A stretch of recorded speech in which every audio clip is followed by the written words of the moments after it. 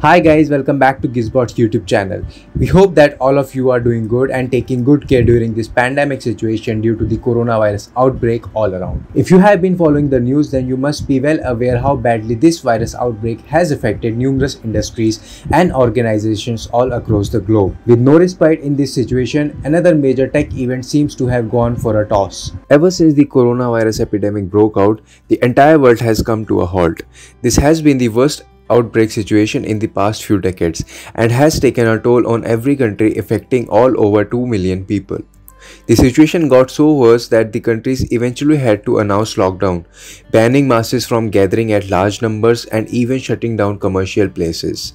The pandemic situation had an adverse effect on the majority of the industries, including the technology companies. The smartphone industry is among those which have been badly affected by the coronavirus outbreak. Already, some major tech events got cancelled due to this outbreak, and it seems that there is no respite we will be able to see anytime soon. In fact, another major tech event has just been cancelled, showing how bad the situation has become with each passing day.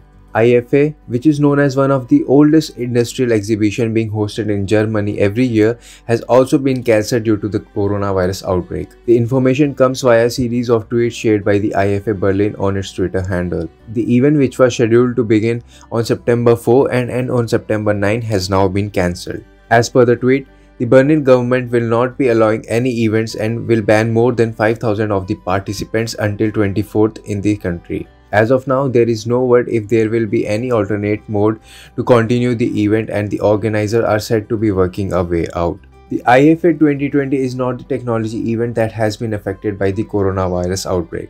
Earlier, the MWC 2020 and the Google I/O Developer Conference has also been cancelled due to the same reason. While it is good to see that the event organizers are taking steps to keep the masses safe, the arrival of new products is getting delayed.